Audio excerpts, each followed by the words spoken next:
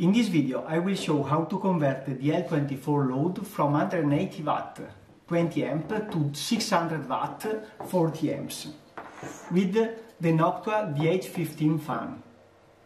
In addition, we will characterize the Noctua DH15 fan up to 600 watts.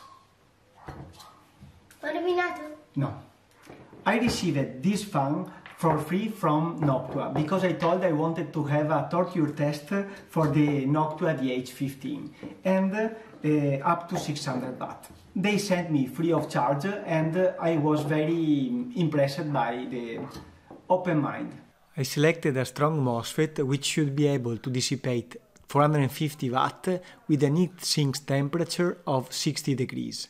So with two of them I should be able to dissipate 600 watt and also be able to withstand some mismatch on the power distribution. I measured the VGS threshold of 4 MOSFETs and I selected the two more close to each other. This is the final result. We have the two MOSFET, then we have replaced also the diode with a big 100 amp 100 volt diode because we are going up to 40 amp.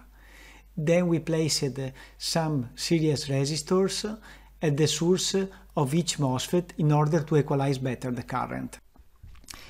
And then a small multi-turn trimmer in order to adjust the gate voltage of the two MOSFET and to give more balance. Then you need to change also the two shunt resistors. I placed 2 by 4 milliohm in order to be able to dissipate the power at 40 amps. Then you need to calibrate the current reading. So you go in the menu for the calibration.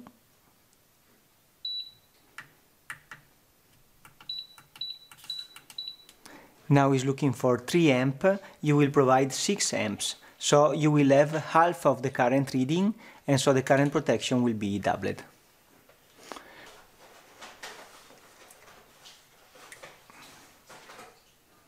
Six amp.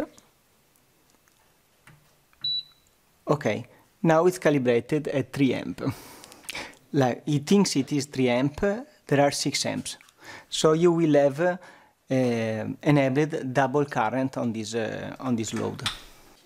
Now let's calibrate in order to have half of the voltage reading.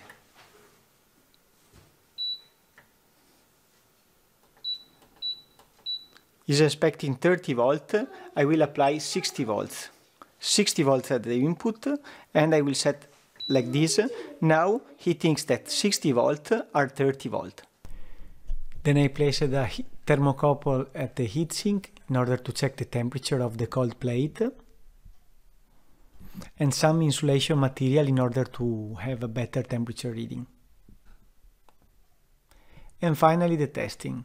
We have at the MOSFET 31 volt by 16 amp 496 watts at the heatsink, and with this power we have a cold plate temperature of 45 degrees. There may be some error on the measurement, but not so much. And the current balance is perfect because you see with 16 amp at the input we have 8 amp on one MOSFET and so other 8 on the other MOSFET. If we increase the power, instead we will see that we will start to have a current drift because probably the power is so high that it's easy to have a thermal runaway. So I recommend this setup up to 500-550 watt. If you go to 600 watt, you start already to see some imbalance on the current. And here is a short 40 amp test at 12 volt.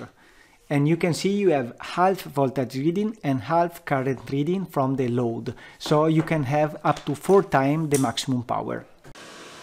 In summary, the DL24 is now able to dissipate 600 watts. The modification is quite complex. I do not recommend it too much, honestly.